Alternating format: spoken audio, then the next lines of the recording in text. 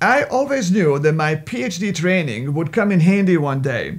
And here's a little family. That's me, my wife Catherine, also an anesthesiologist, our daughters Adriana and Carolina, and our son Raphael. And the kids were begging us for a pet, so we decided to rescue an adorable, albeit a feral kitten. Now, let me tell you, this little lady was as wild as a kitten can get.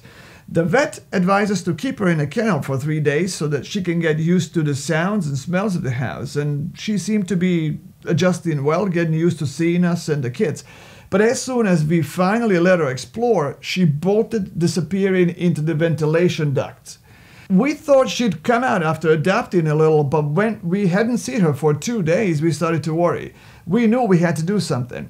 Catherine stayed up several nights until 3 a.m. waiting for the cat to show up in the kitchen. That would give us just enough time to close the ducts off and cat-proof the apartment. But this little cat would just peer out of the vents and then run right back into it if Catherine made a slightest move. And after 4 nights of laying on the floor until 3 a.m., Catherine finally was too exhausted and she threw in a towel. This is where we knew we gotta put in our PhD training to work and devise a scientifically grounded methodology to rescue our little kitten. And here's how it went.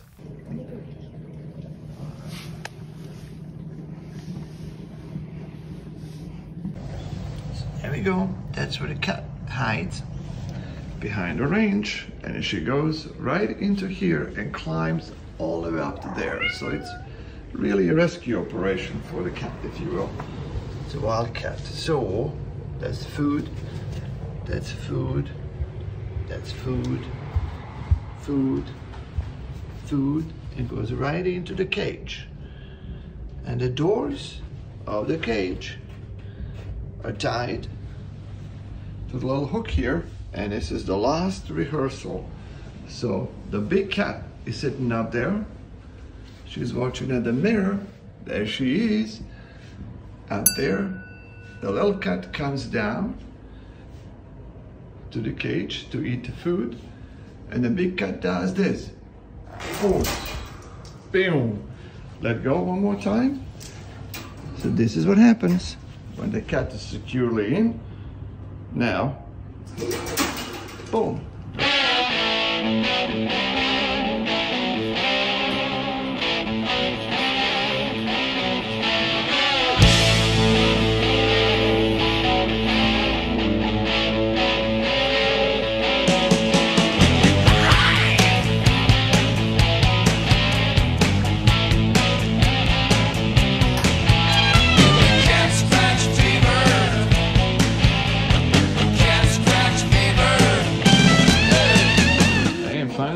The cat has been caught.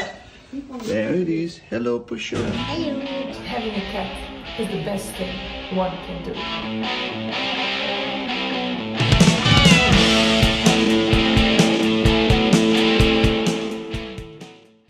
And that's how our medical schools and doctorates finally came in handy. I even put my inventor's hat just to save the cat. But what does any of this have to do with NYSORA?